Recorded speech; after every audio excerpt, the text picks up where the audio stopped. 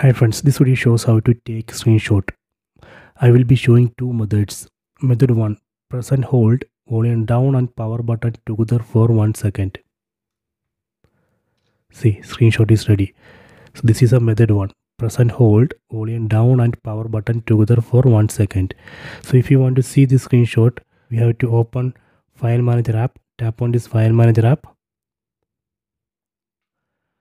Then tap on Photos. Tap on Screenshots. So here we can see the screenshot. From here we can open it. Okay, so this is a method 1. So let me go to method 2. Open Settings app. Tap on the Settings app icon.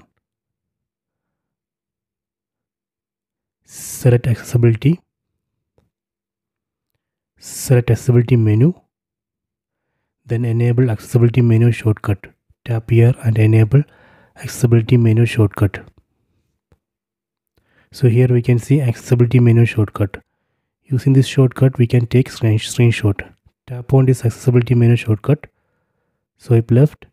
Then tap on Screenshot. Done. Screenshot is ready. Then go to File Manager, Photos, Screenshots. So now we can see two screenshots here.